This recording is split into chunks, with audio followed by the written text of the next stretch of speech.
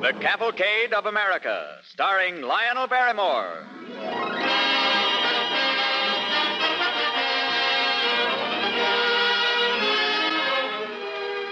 Tonight, the DuPont Company brings you Return to Glory, starring Lionel Barrymore on the Cavalcade of America.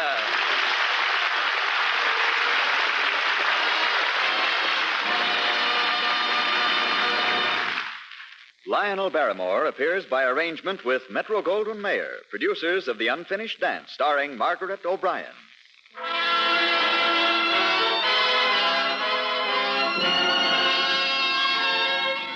Now, Return to Glory, starring Lionel Barrymore as John Quincy Adams on the Cavalcade of America.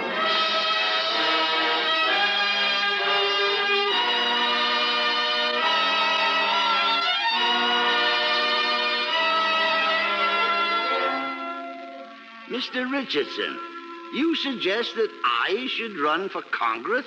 An ex-president? Why not, Mr. Adams? Father? Yes, Charles? I wouldn't consider it if I were you. It would be undignified, even degrading, sir. Excuse me, sir, but it was my thought you would elevate the office without degrading yourself. Mr. Richardson? Charles, you're both wrong.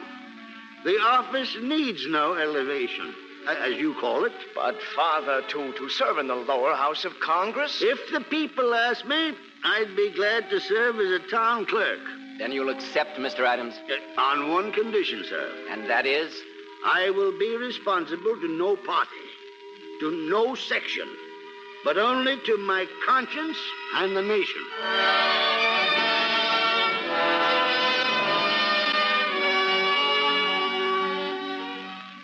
That was an early fall day in the year 1830 in the old family home at Quincy, Massachusetts.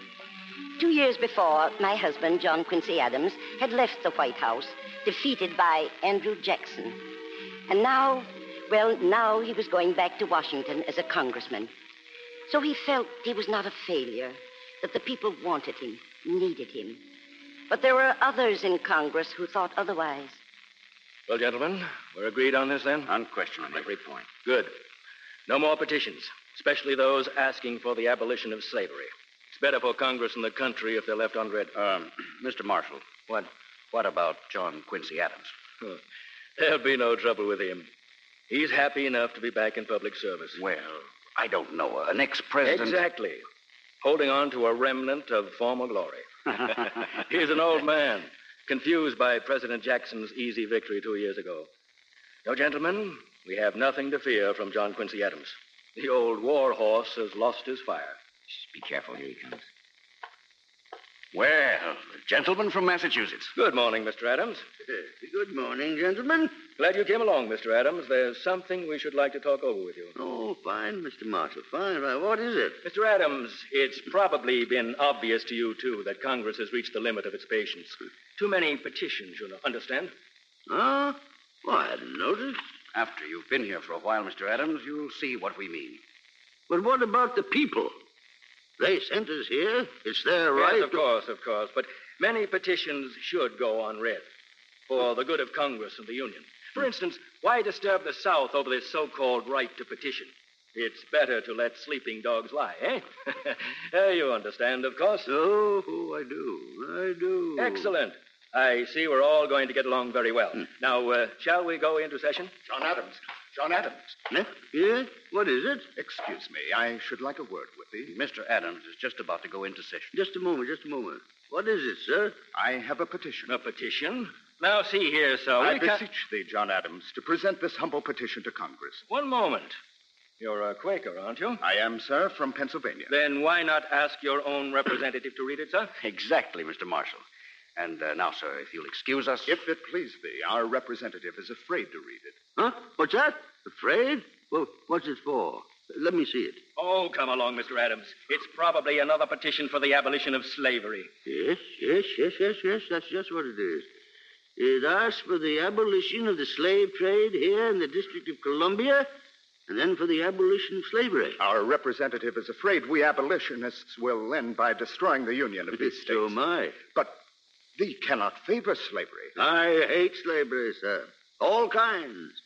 But under the Constitution, Congress can do nothing short of its war powers to abolish slavery. I disagree with you, sir. Of course, you're very right, Mr. Adams. And now, sir, if you will excuse us. Just a moment, Mr. Marshall. I said I disagree, and I do. But I think this citizen should have the right to have his petition presented before Congress. And since his own representative won't do it, I shall read it for him. What? Is this some joke, Mr. Adams? Since when has the people's right to petition Congress become a joke? Well, I didn't mean that. Well, I'm glad. And you, sir, rest assured your petition will be read. Now, good day. I thank thee. Good day. Mr. Adams, you didn't mean that. We had an understanding, sir. We did? I understood you, but I'm afraid you misunderstood me. I am duty-bound to present any and all petitions. Now, if you will excuse me, gentlemen, I'm late. Well, Marshal, what now? Nothing. Nothing at all. But he's going to read that petition. Of course he is. Let him. He's still hanging on to that remnant of glory. He'll let go soon enough, or we'll find a way to stop him.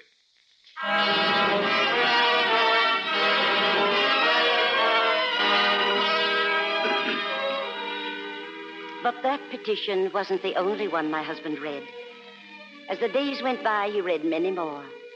He gave his allegiance to no party or section, but only to the people themselves.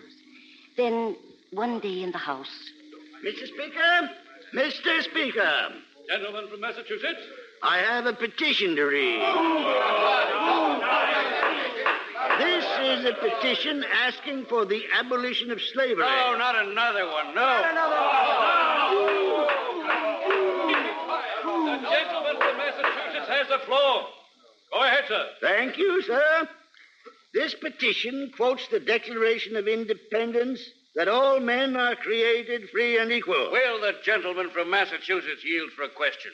I yield for a question. I should like to know his views on slavery. My views, sir, are of no consequence. I am here solely to serve the people of this country. Their right to petition Congress on any subject is part of their freedom.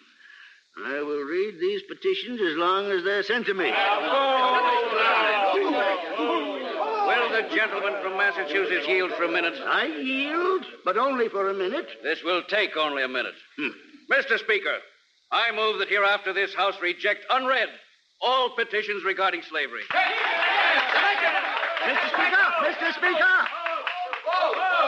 I demand to be heard. It's my right to be heard. There's a motion before the House. And I have the right to speak against it. Gentlemen, the very first article of our Bill of Rights guarantees the right of the people to petition the government for redress of grievances. Deny that privilege, and next a free press will be denied.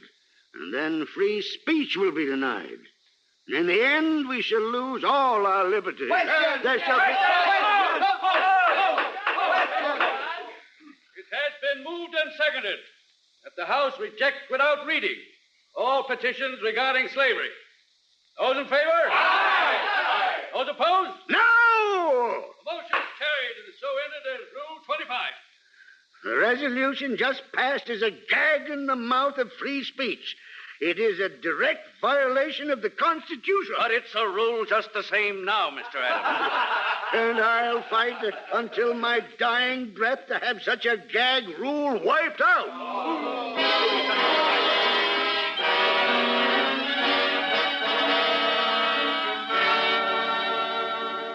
Week after week, John fought against the gag rule. Weeks went into months, and he would not give up. Like a malicious litany, the words of his opponents smashed against him. The gentleman from Massachusetts is out of order. Mr. Adams forgets there is a rule against reading that petition. The gentleman from Massachusetts knows Rule number 25 prohibits this petition. I have a petition against slavery. Out of order! Rule 25!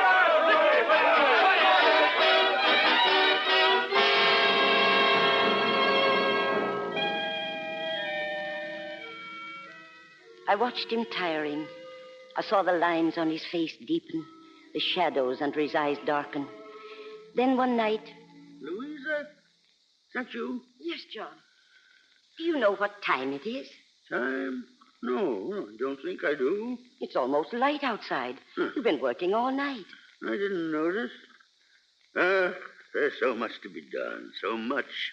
Stop for a while, John, please. I can't, my dear, I can't. Not so long as the people send me these petitions to be read. Are there any on slavery? Huh? You'll read them? The first sentence, at least. I talk fast, and what I say must go into the records. But these petitions, they're... What are you going to say? John, this isn't a petition. Oh, Louisa, give that to me. You weren't going to tell me about this letter. Oh, there's no reason to. A threat against your life. Nah. John, how many of these have you received? Oh, now. The writers are just cranks. They hate you. Not enough for that. They do. Oh, stop it, Louisa. This is not worth the worry. John, you've got to stop. No, Louisa. No. Let someone else fight now. You've done enough. No man ever does enough, Louisa. Tyranny and oppression find their way easily through any crack in the armor of democracy. The gag rule is that crack. For my sake, John, please. For my sake. I wish you hadn't said that. You won't think of yourself. That's right. Nor even of you now. John. I hate to say that. Because I love you more than anything in the world, Louisa. But no matter what comes or whom it may hurt, I'll keep on fighting.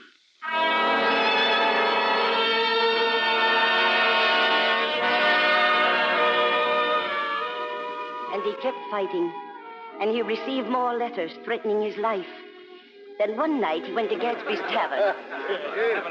Well, will you look at that? John Quincy himself. It's Adams. Good evening, gentlemen. Mr. Adams? Good evening, sir. Mr. Adams, it's a surprise to see you here.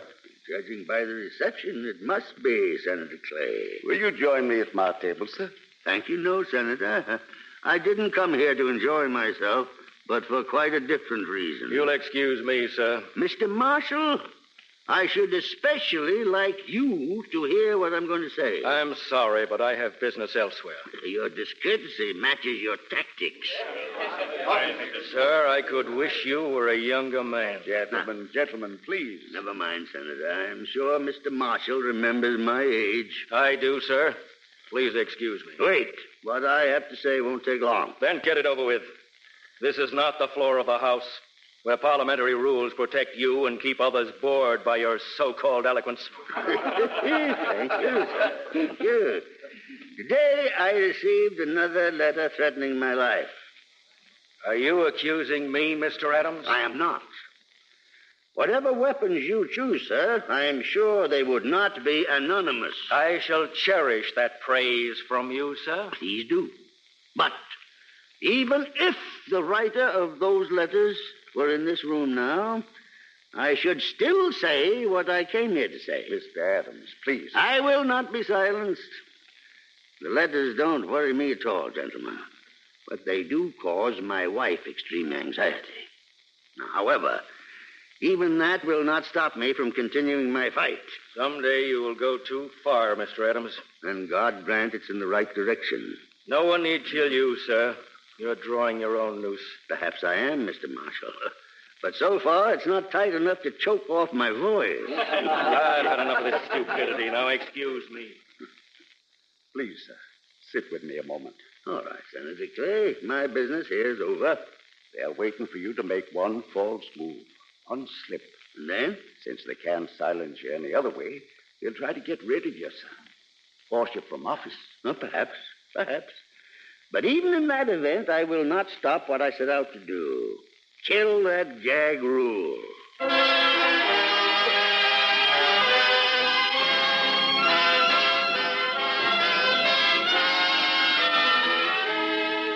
You are listening to Return to Glory, starring Lionel Barrymore as John Quincy Adams on the Cavalcade of America, sponsored by the DuPont Company, maker of better things for better living through chemistry.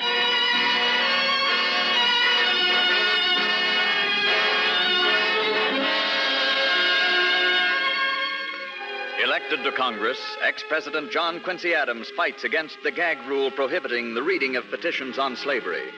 But slavery is not the issue. It is the right of Americans to petition that is being endangered by the rule. As the second part of our story opens, his wife, Louisa, continues. Time passed, and the people heard what John was doing. He gained some supporters. Each time his motion for repeal of the gag rule was put before the House, there were one or two more in favor. Then, one day in the House when he had the floor, I have a petition from 46 citizens of Haverhill, Massachusetts, praying for the peaceable dissolution of the Union. I move.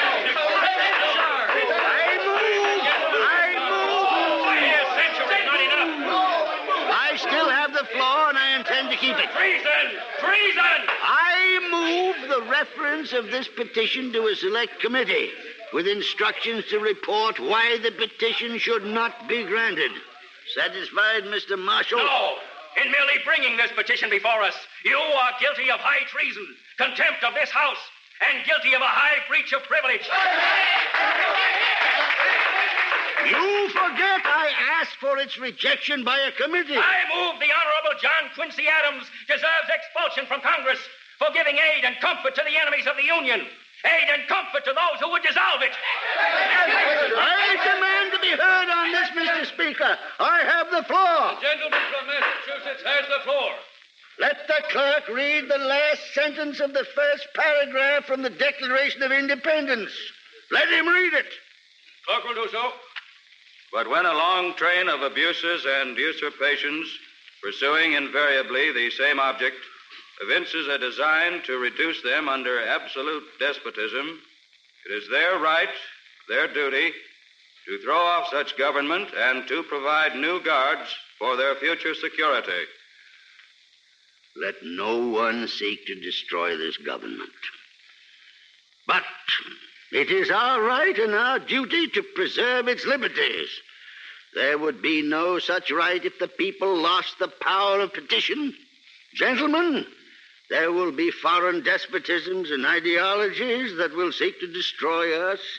But I say to you that we will lose the power to defend ourselves against those if we stifle the right to defend ourselves against our own oppression. Crush the right to petition, destroy it if you will, but at the same time take the words that were just read by the clerk and do this to them. Mr. Speaker, if the gentleman from Massachusetts withdraws the petition, I'll withdraw the resolution for his expulsion. I will not withdraw a single word. Expel me if you like, but not one word of any petition will I withdraw.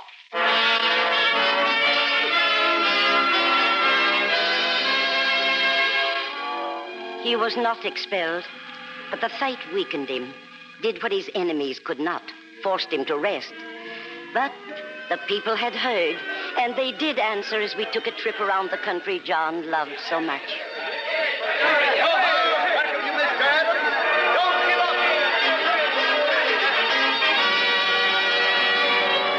Keep fighting, Mr. Adams. We'll vote for the men to help you.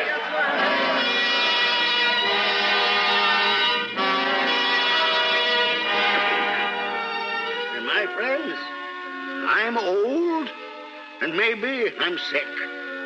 But if you have petitions, send them to me. I implore you, send them to me. It's your right as Americans.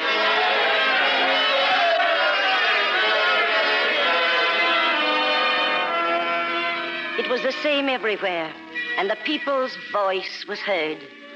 John planned to continue the fight as soon as he got back, but sickness stopped him. Louisa? Yes, John. You're supposed to be sleeping. I'm not. I don't feel like it. Lie back, dear. I want my clothes. What did you do with them? You're staying where you are. I warn you, Louisa, as soon as you're out of this room, I'll go to Congress, as I am. Don't you want to get well? I'm not sick. It's time for your medicine. I'll get... John, what did you do with it? It had a vile taste. I threw it into the fireplace. I can get more. No doubt, no doubt. Louisa, I tell you that... I guess I am a little tired. Of course you are, Joe. But I'm not sick, Louisa. I tell you I'm not sick.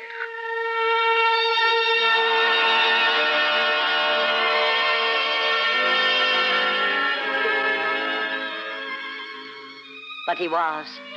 And it was months before he went back to Washington, to Congress. I remember that day. One of the members had the floor. Then John entered. There was a stir. Every eye in the House turned to watch as he walked slowly down the aisle toward his seat. The members stopped speaking. As one man, the House got to its feet, stood for the man who not too long before they had fought against. Well, I wish to thank the members of the House for their courtesy. Welcome back, Mr. Adams. Thank you, thank you. Am I in order for a motion, Mr. Speaker? Chair will entertain your motion, Mr. Adams. No petitions, Mr. Adams? As a matter of fact, sir, I have a portfolio full of them, and I intend to read them later. First, I move that House Rule number 25, the gag rule, be stricken out. Second. It has been moved and seconded that this House strike out Rule 25. Those in favor? Aye. Opposed? Motion's carried. You've won, sir. You've won your fight. Not I, Mr. Johnson, not I. Gentlemen, my young colleague, Mr. Andrew Johnson, has just said that I won my fight. Well, that's not true. You, gentlemen, you've won because you've remembered that liberty is more than just a word. Freedom means that we Americans will always be guaranteed the right to say so if we think something's wrong. But this freedom must be guarded today and tomorrow and by everybody. May God grant us the courage and strength forever to fight for it.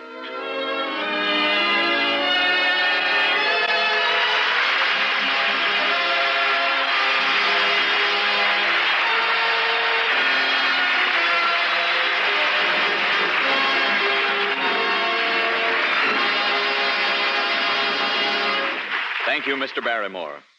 Ladies and gentlemen, Lionel Barrymore will return in just a moment with a very important message for you.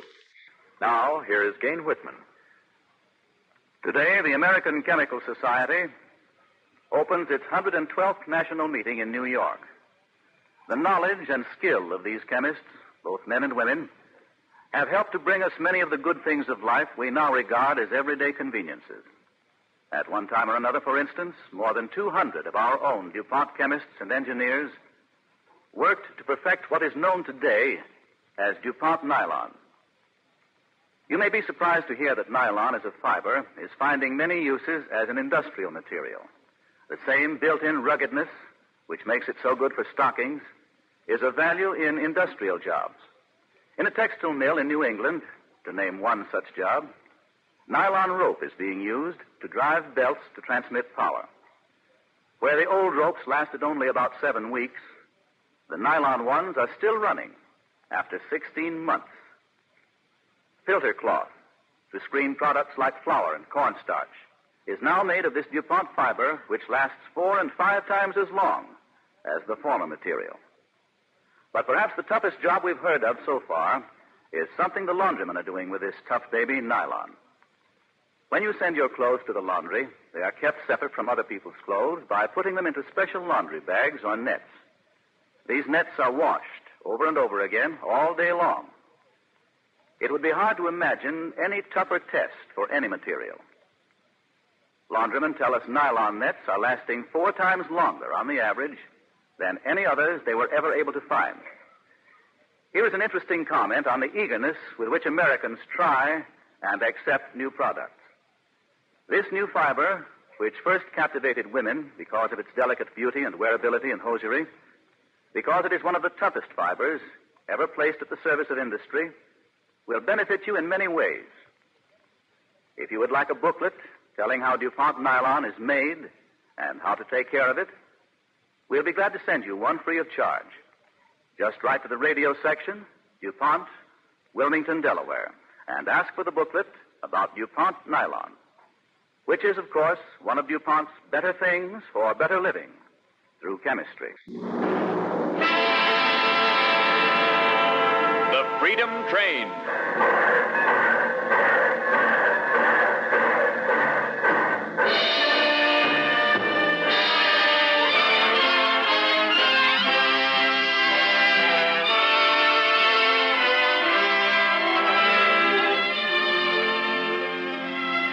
Our Constitution is 160 years old this week.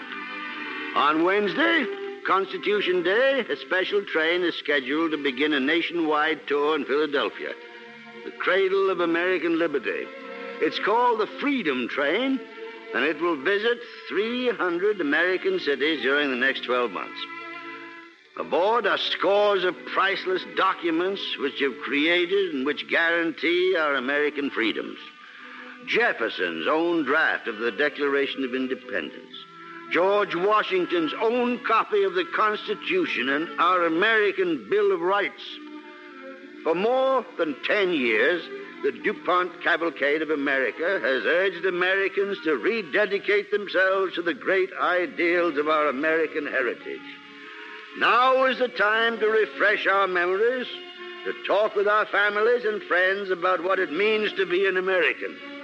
As Adam said, freedom must be guarded today and tomorrow by everybody. Freedom is everybody's job.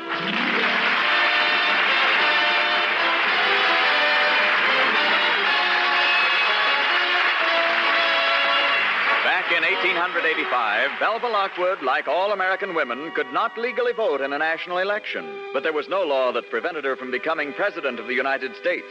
Next week, the DuPont Cavalcade of America presents Virginia Bruce as Belva Lockwood, who accepted the nomination for the nation's highest office and won her fight for women's rights.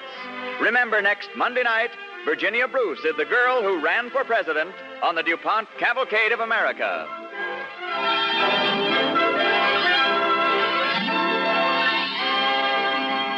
The music for the DuPont Cavalcade is composed and conducted by Robert Armbruster. Tonight's cavalcade was written by Garrett Porter. Jane Morgan played the part of Louisa Adams. This is Frank Bingman inviting you to listen next week to The Girl Who Ran for President, starring Virginia Bruce on the Cavalcade of America, brought to you by the DuPont Company of Wilmington, Delaware.